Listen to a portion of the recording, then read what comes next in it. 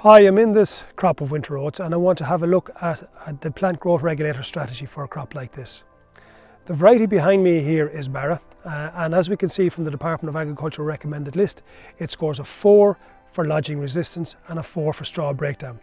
So we would consider this variety here to be a high risk variety from the point of view of lodging. Teagasc in Oak Park have carried out a number of trials looking at lodging management in winter oats. And what we have found from those trials is that a 2-spray strategy of a plant growth regulator is ideal on a crop like this. The first application of a plant growth regulator should be at growth stage 30 and the second one should be at growth stage 32. The first application at growth stage 30 was a mix of Teagasc at 50 grams of active ingredient per hectare, something like Oats at 0.2 of a litre per hectare, plus Teagasc at a litre per hectare. And we followed this up then, as you can see from the chart, with a second application of Teagasc or Oats at 0.2 of a litre per hectare, plus the Teagasc at a litre per hectare as well. So we found that in those trials, that type of a mix worked very well for us.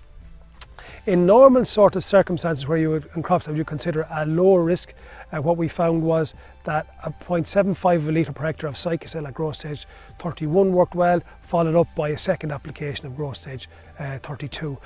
We also found that we got the maximum shortening effect from the growth regulator at growth stage 32. When we are applying growth regulators to crops, we have to be wary of the temperature of the crop and the growth in the crop. So from the point of view of the products themselves, Teagasc works well in warm weather, so anything above 8 degrees.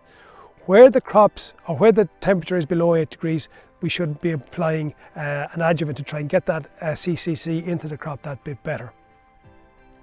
We also need to be careful of large swings in day and nighttime temperatures. So if the morning starts off and it's frosty and the daytime temperature in the middle of the afternoon is 15 or 16 degrees, we should avoid those situations because we don't tend to get the best uptake of the products in that circumstance.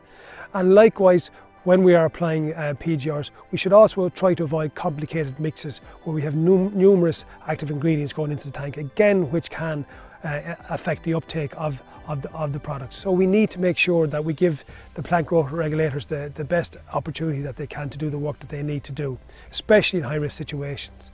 So in summary, in a crop like this in Barra here, what we would recommend is a 2-spray strategy. The first application at growth stage 30, followed by the second application at growth stage 32. And that we find gives us the best result in terms of lodging management in winter oats.